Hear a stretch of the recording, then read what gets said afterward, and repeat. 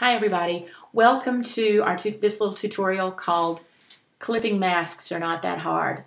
The one thing I have learned, however, is that I am not a very good speaker and I do not do well on the fly. So what I've done here, just to get us started, is open up a template for a greeting card, and as you can see, it has no photo. And our goal is to get the photo in the little white rectangle. Very easy to do. You're going to be shocked at how easy. Any of the templates that you purchase on any website for your photography business, for CD labels, greeting cards, announcements, all of them are made in Photoshop layers, and it's so simple to use. If you already know how to use them, then this is not the video for you, but this is for the first timer. Our goal here, when you look at this template, is to put the photo in that rectangle, and we're going to do that by coming over to the layers area. And this is a template that I created, and I always put a layer in there called Place Photo Here. Highlight that layer, come over to File, and you'll see under File an option called Place. So if you place that photo in that square, just remember that the file you choose is what you're going to place here. So Place Photo Here, select it, you're coming to File, you're choosing Place. A browser window opens, and it defaults to, well, it defaults to desktop on mine, and I guess it does on every Mac. I'm not real sure. But the photo that I'm going to use is one of this little girl. And we're going to come over here and hit Place. And she's going to show up on top of the template. She's way big, and she's on the top. And we don't want that. What we want her to do is show up in the window, right? So we're going to hit Control over the top of the image layer. And oh, wait, sorry. Got to hit something else and hit Place. So sorry. Any of those icons over here, I don't even know what I hit right then, but usually I just hit the lasso or something up here. You can hit this little icon. Any of those icons, the move tool, any of those, if you hit it, well, it'll ask you the question, place this photo, and you select yes, or you select Place and make sure that it sticks. And the little border goes away.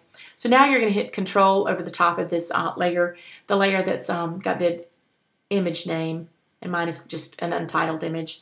Hit Control, and then you click on your mouse, and some options will show. And at this point, you'll hit Create Clipping Mask and select that. And when you do, the image goes behind the viewing window or behind the clipping mask, which is the shape right here. And it's back there behind it, and that's where we want it to be. But as you can tell, it's pretty big, and we don't want it to stay that way.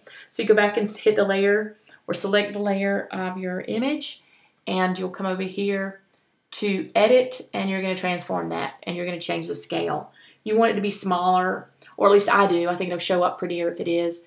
You could leave it like this, I suppose, but I'll just show you to change that image. You will hit Edit, Transform, and I chose Scale.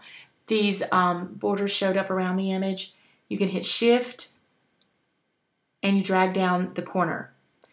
You might wonder why I hit Shift before I started dragging the corner, and the reason is simple. If you hit Shift and drag, it maintains the ratio. It doesn't distort the image or change the size, lengthwise or widthwise. It just maintains the original ratio. So we've changed the scale, and we're going to use the move tool, which is going to bring up, place the file, and yes, we're going to place the file. It takes away the borders, and we can just move this where we want it to show. I'm just going to scoot her up into the window and slide her over a little bit so that the flowers are on the edge, and we see those real nice. Well, that looks pretty good. We'll stop right there. She's where we want her to be, and that's as simple as it is. We're done. You're going to save your image, so you're going to File, Save as a JPEG. Make sure it's in the highest resolution because you want to be able to send it off to the print company and them not change any of the quality. We'll just call this video tutorial, just for fun. I don't know where to delete it. Hit Save. I always save maximum quality and click OK. Alrighty, and that's all there is to it. Now you've got this picture back here. You don't want to save it with the picture back there. You want to save your original file, just hit Save.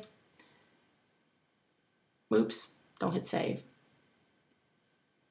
get clothes easier. And you're done. Thanks for watching.